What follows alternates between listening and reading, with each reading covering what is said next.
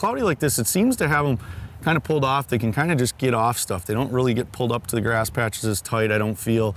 So I'm hoping the sun, even though we're still gonna have this 25-mile-an-hour wind we're dealing with, hoping the sun at least positions some fish in the grass and get some feeding in certain spots where you can kind of target them. Because right now it's really random. You get one and you kind of got to just keep covering water and get, you know, a few more. But it's been tough for me the last 2-3 days. I mean, I'm not on anything great. It'll be surprising to see.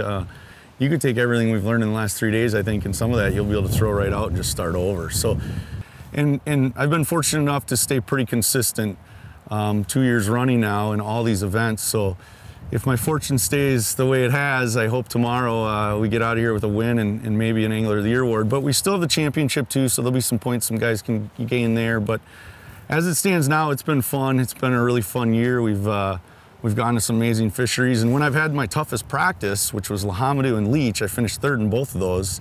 I caught them the best. So Vermilion, I thought I was really gonna smash them. I'm like, oh, this is, and I just got my butt kicked. I ended up 7th, but so I'm hoping at this one with a little bit more of a tough practice that if I figure it out on the fly, I can get back up in the top, you know, 3 or, you know, try to win this thing. It's really gonna come down to probably 2 or 3 of us tomorrow. There's gonna be a shootout for a couple of us chasing this thing.